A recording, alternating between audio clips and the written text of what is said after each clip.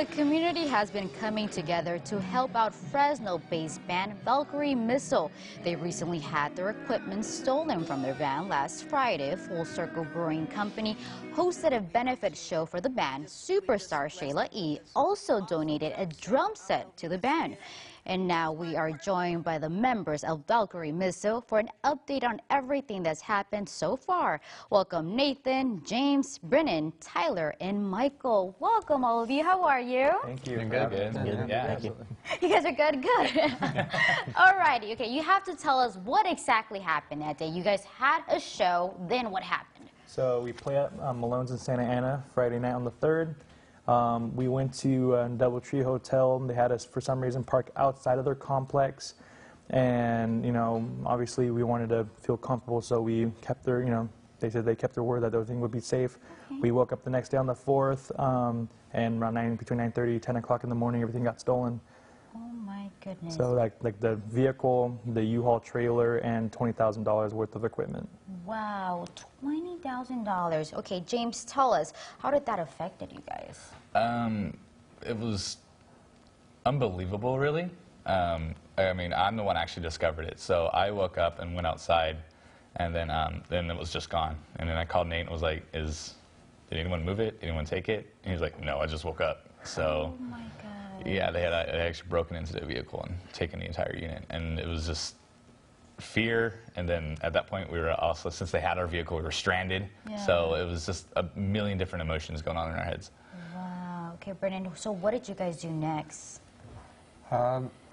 Actually, I called, because I originally thought it was towed. Okay. So I kept calling all these tow yards in the area, and the ones that did answer, because it was on a Sunday, they were like, no, we don't have your car. So I was like, you know, I don't know. I think it might be stolen. And, you know, Tyler was kind of like, hey, it's got to be in a tow yard. There's no way it was stolen. You know, it's a nice area. Yeah. And I was like, maybe, but no. Oh, wow. That's heartbreaking. It really is. And Taylor, okay, how has the community helped you guys? You know, they really reached out to us, you know, with donations, with instruments, and, you know, just helping us with our GoFundMe, you know. Like I said, we're just so thankful, you know, for all of their help and support, you know, just to kind of get us back on our feet. So. And Michael, you guys had a special event this weekend, right? Tell us a little bit about that. On the 31st, we had like a benefit show. For us, we had a few other local bands performing as well. And it was actually a pretty good turnout. There's quite a bit of people there. I was really surprised, honestly. But yeah, the show went really good. Yeah, I mean, I don't really know much else to say about it, but... But it was a good show, yeah, it was right? a good show, yeah. Everything went good, so... Great show. A lot of friends, a lot of bands have been favorites. That makes me happy. That's great, that's great. And then how did you guys feel when Shayla E. donated to you guys? Mind-blowing. That's honestly the only thing I can really think of, because it was just, you know, we were all just sitting in our house with, you know, the empty practice room that we had, and then, you know, we've been like expecting a call from Santa Ana police saying if they happen to have any updates. We got an LA number calling us, so we answer it, and it just so happens to be Sheila E.'s assistant. And once we figured out like who she was, because honestly, like me, you know, I'm only 24. Like, I didn't really grow up much of listening to Sheila E., but then once I discovered who she really was, totally mind-blowing. And she got to talk to us on the phone, and she was just saying how she was very sorry about what happened, and she wanted to reach out an extended hand, and so she donated her DW Collector Series kit. And we were all just, again, mind-blown with everything. And she's so sweet of a person, super, super optimistic, and just very respectful, very nice. That's amazing. And of course, besides all that, you guys got some new guitars, right? Yeah. Yeah, tell us about that. How do you pronounce the name of the guitars? Schecter Guitars. Schecter, I knew that. I knew it. Okay, tell me a little bit about that. They actually gave Nate a call, so I'm going to let... Yeah, so I believe one of the AR reps, his name is Anthony, so he reached out to us on our GoFundMe page, and he saw on our gear list that there was a couple of their products that got stolen. And so at first they were just saying like, oh, you know, whatever that was stolen we'll replace. But as time has gone, you know, me personally, I got to talk to Anthony and we got to know each other, and then I pretty much told him like how we're very dedicated and, you know, we're, you know, just trying to be as active as possible. And then they got to research more of how our band is, and pretty much they thought that we had a lot of potential, and they gave us an endorsement deal with them. And it was, again, a very mind-blowing feeling because we're all huge fans of Schecter products.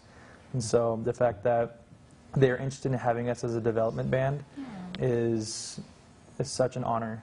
And we are super proud to represent Schecter guitars. Okay, now tell me, what's going on in that photo? Right there on the screen. Okay. so Anthony Love, he's the artist relations representative.